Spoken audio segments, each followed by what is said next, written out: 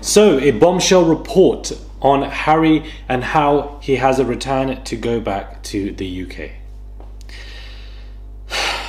Hey guys, it's Rob and Roddy. Hopefully you guys are all doing well today. Back again with another video.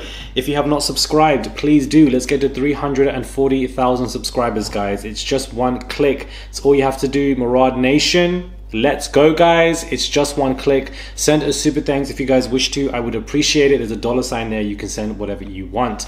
And let's get into this. And that sigh, please use it with heavy use, not light, loose.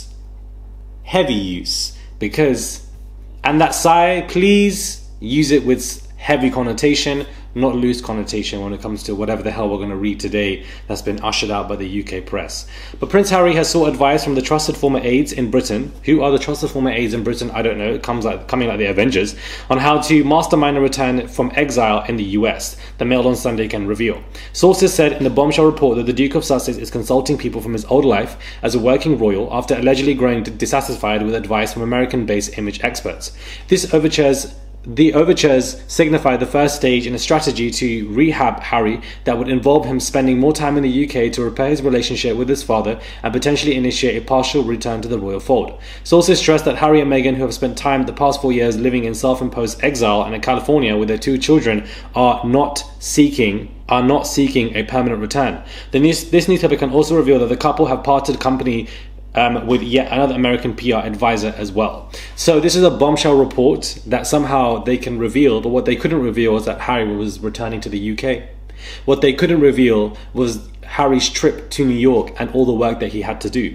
What they couldn't have access to was Prince Harry's trip to Colombia. They didn't have access to any of this information, but somehow they're able to obtain bombshell in-depth reports about how Harry is desperate to rehabilitate his image in the UK. I'm not buying any of this bombshell report that the Daily Beast, the Mirror, the Mail on Sunday, the Sun have all ushered out. It's coming like some form of a coordinated, planned attack, and I'm not buying any of it. It's called Operation Bring Harry In From the Cold.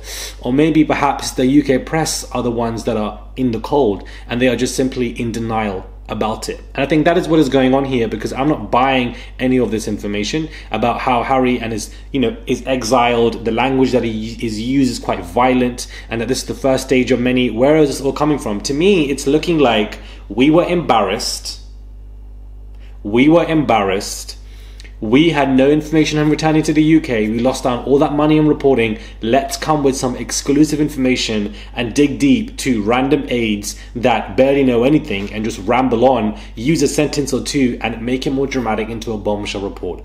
That is what this is giving me. I'm not buying into it, especially understanding the fact that Prince Harry can manipulate the press now very well.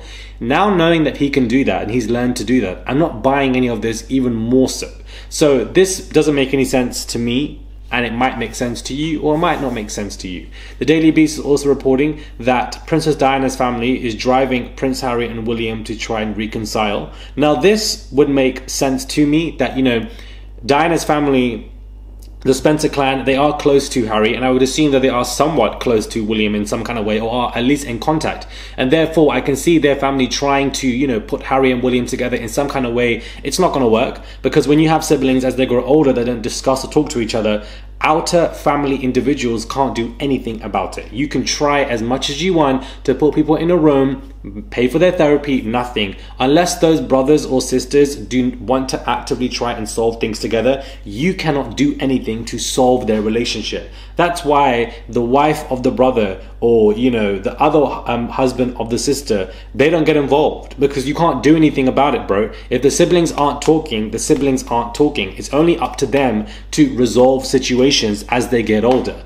And it's not going to work out because William has a big ego. For me, siblings arguing isn't an issue, no matter how old they are. That's never been an issue. But when you are in your adulthood and you are 35 plus, and you, as one of the brothers, is putting your hands and getting physical, there is something seriously wrong with you. Because if you're putting your hands on your brother and you're both much older, in your 40s and 30s and etc., then in my sole opinion, that is very easy of you to put your hands on your wife. That is just how I see it. It might be a bit out there, but if you are in your 40s and you're arguing with your brother and you put your hands on him, what makes you think that you're not putting your hands on your wife? Because at that age, arguing should only be verbal. Like, brothers, and believe me, I come from a house of multiple brothers. None of us put our hands on each other anymore. Like, we did that when we were kids. So if you're still putting your hands on your brothers, then best believe you're probably putting your hands on your wife. That's just how I see it. Or your anger issues. You used to have severe aggression issues that, you know, you cannot control at that age. So I don't know, make of this what you will. I feel like Princess Diana's family trying to put them two together is more believable to me, whereas this other bombshell report is more of a, we got embarrassed, we didn't know that he was coming, and, you know, we have to try to come up with something for them to read, some kind of material, and therefore we're going to mask it as bombshell exclusive. Because if you have these bombshell exclusive reports, babes, the UK press, why didn't you guys know that he was going to London? Why didn't you guys know that he was attending the funeral? Why didn't you guys know he was there? Why are you guys desperately asking the public, oh, if you've seen Harry and William, please phone us to send us images? It's embarrassing. Look at your age mates, do you understand? Look at the other press. Look at Fox News and CNN calling them the untrustable source. They are embarrassing you guys left, right, and center, and you guys can't deal with it.